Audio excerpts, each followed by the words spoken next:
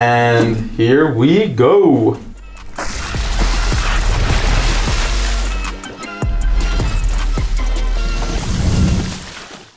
What's up guys, Vinny here with SneakrTweakr, and today we have our first impressions on the Nike Cosmic Unity 2. These shoes, I'm a little late to the party, sorry about that, but just with everything going on, getting the studio ready and a bunch of shoes that I've really had to test out and everything, the reviews are kind of all over the place. Babe, so we'll get it in order. Or are you just always late?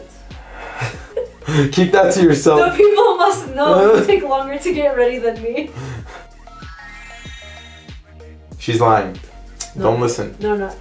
Definite liar. Can I get Vinny's family here in the comment section? Definite liar. She's gonna keep saying that. Soon you'll see her nose just protruding into the camera.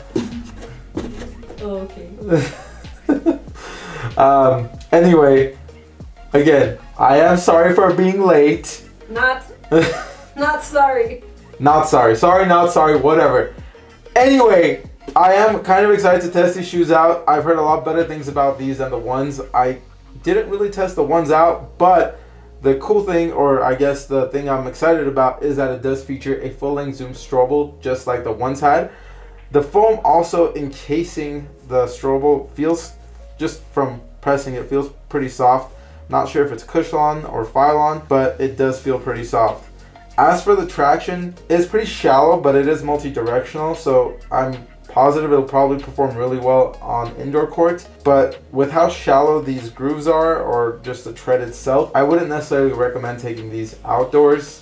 That's more of a preliminary judgment. However, it probably is a safe judgment. For the upper, a lot of it is made out of recycled materials. As you guys can see, this is part of Nike's move to zero and their Cosmic Unity. The ones even were like that, and they just want to really push that move to zero campaign.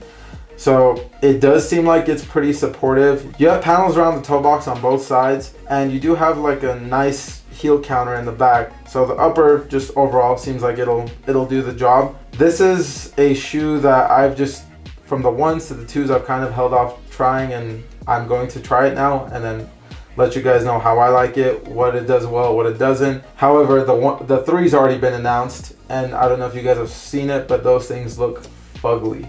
Those things don't even look like basketball shoes. I'm just kind of turned off by that one, but again, I promise on that one I'll be a lot more on time. Honestly, review on time. Let me know in the comment section below. But for more content like this, please like, subscribe, and follow. We'll see you guys in the next one.